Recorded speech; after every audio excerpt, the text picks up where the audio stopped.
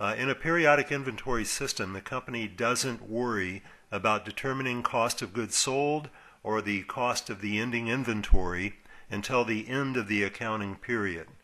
So costs are accumulated during the period, and then at the end of the period, we determine how much of the cost belongs in cost of goods sold and how much belongs in the ending inventory balance. In the example here, we see that during the month of January, the company started with 100 units in the beginning inventory. It had a cost of $5 each, and then during January bought another 200 at $6, and then another 300 at $7.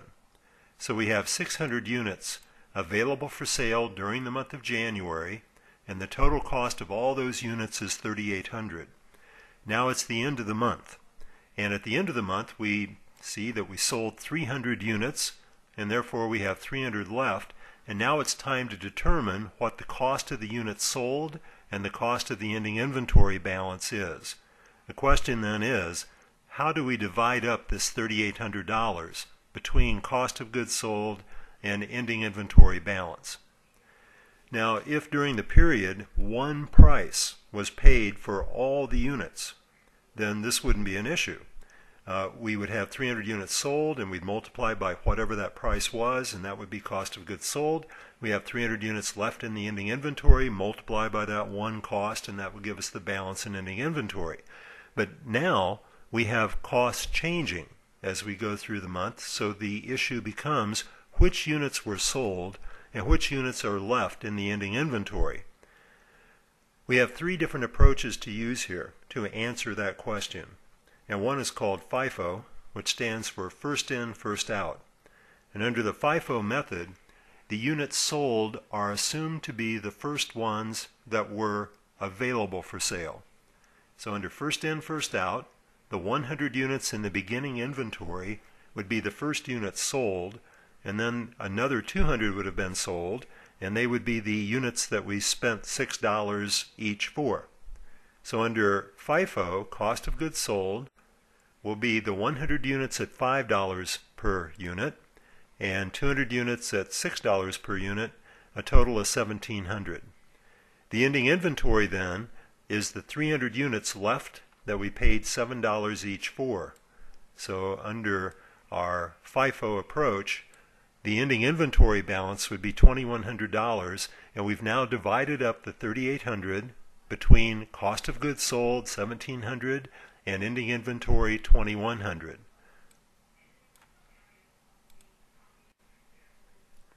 But FIFO isn't the only method available to us. We could also use LIFO. And under LIFO, we reverse the FIFO assumption. Now it's last in, first out. So the last units in, the 300 that we paid $7 each for, would be the units that we would assume were sold. This is a little unrealistic since we didn't receive these units until January 20th, but that's all right. Under generally accepted accounting principles, we're allowed to make the assumption that the first units sold were the last units received. And that means then that the cost of goods sold will be $2,100, and the units that are left are the 200 at $6 and the 100 at $5. So the cost of the ending inventory is $1,700, and we've now divided up the $3,800 using our LIFO approach in exactly the opposite way that we did it under FIFO. Now cost of goods sold is $2,100 and ending inventory is $1,700. Let's note a couple of things here. If you were using FIFO, then one advantage in using FIFO is that the ending inventory balance you determine will represent the last cost paid. If we're interested in reporting a realistic figure for the inventory on the balance sheet, namely current market price, then FIFO will allow us to do that. However, we also have the lowest cost of goods sold recorded under FIFO. This might create a distortion on our income statement in that we'd be reporting current sales revenue, but cost of goods sold would represent prices paid in the past. That might inflate our profit figure from the sales, since current sales price would reflect current cost and be higher probably than sales price was previously. Under LIFO, we have the highest cost of goods sold.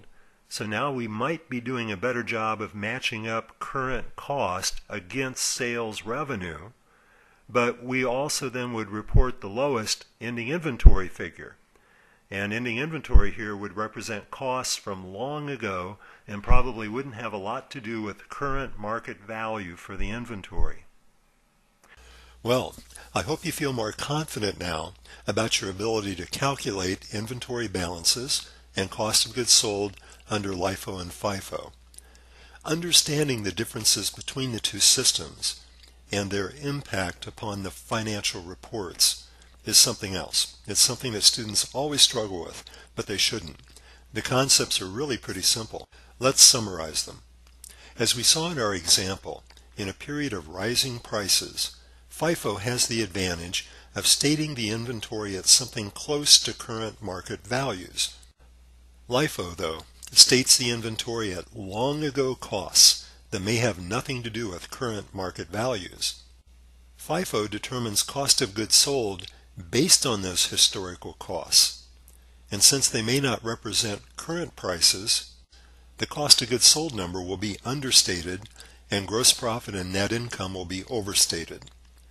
LIFO has the advantage of stating cost of goods sold at the current and highest costs. That guarantees that the cost of goods sold number will be the highest number, and therefore gross profit and net income will be the lower figures.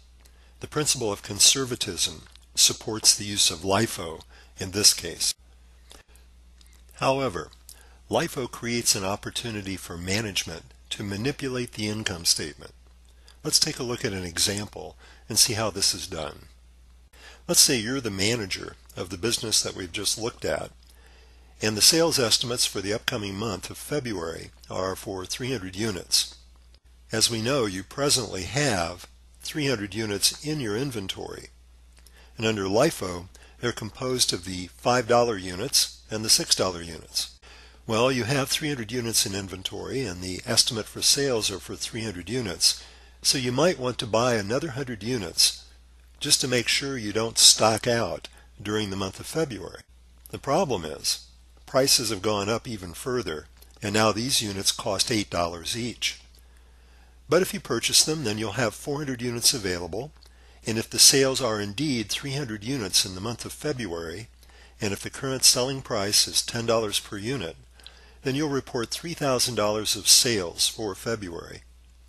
The cost of goods sold under LIFO will be 100 units at $8 per unit plus 200 units at $6 per unit, a total of $2,000 for cost of goods sold.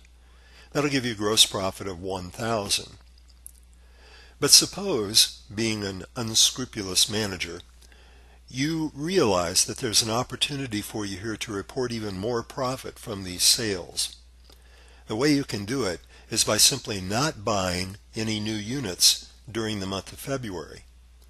Now we would have 0 units purchased at $8 per unit, and if the number of units sold is actually 300 during February, then you'll have a reported income statement that looks like so under Alternative 2. Sales will still be $3,000, but now the cost of goods sold will be 200 units at $6 plus 100 units at $5. A total of $1,700, and that'll give you a gross profit of $1,300 instead of $1,000. By using LIFO, a pool of units is formed in the inventory that all carry costs from long ago. And if prices have been rising, these costs will be much lower than current market values. An unscrupulous manager can distort cost of goods sold and inflate the gross profit figure by simply not restocking inventory. Of course, this is not ethical, and it's not something that any manager should do, but it creates the opportunity for management to liquidate the LIFO reserve that has been formed of these lower historical costs, and in so doing, inflate the reported income figure for the current period. Again, the company should use the method, LIFO or FIFO, that it believes does the best job of fully reflecting the true profitability and financial position of the company. Either method is acceptable, but there's also another that we can use. Under the average cost method, rather than assuming first in, first out, or last in, first out, we assume that the inventory was sold evenly from all the different purchases that we made during the period, and therefore the ending inventory is also evenly distributed among all those purchases. We cost the goods sold and we cost the ending inventory at the average price paid for the goods during the period. In order to determine that, all we need to do is calculate a simple average cost, and if we take our $3,800 total cost for all the units available for sale and divide by the 600 units that we had available, then the cost per unit is an average of $6 2/3 each.